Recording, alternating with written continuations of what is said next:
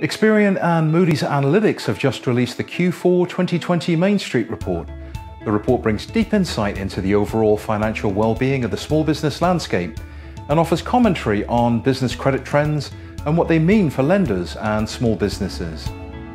Small businesses increased hiring during the holiday season, offsetting some of the pandemic's job losses. Many of these jobs were funded by credit while companies paid down outstanding debt.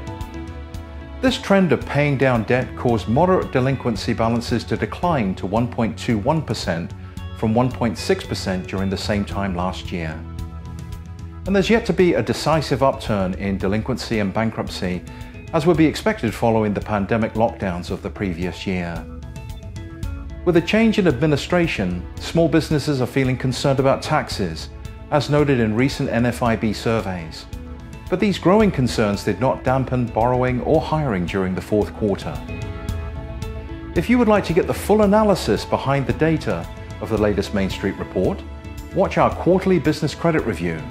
Just scan the code or go to the short link and remember to download your copy of the latest report.